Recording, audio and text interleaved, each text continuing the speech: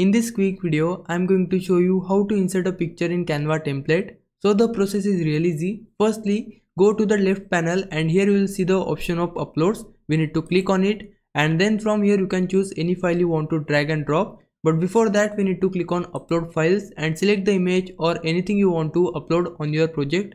So I have my image in sample data folder. I need to go in it, then select the image, then click on open, and then it will take some time to upload your image in Canva.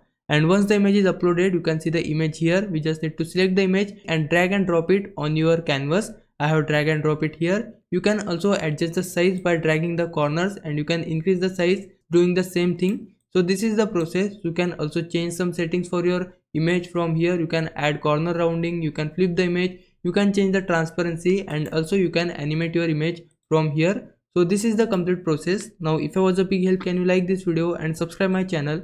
For now, thanks for watching. Bye bye.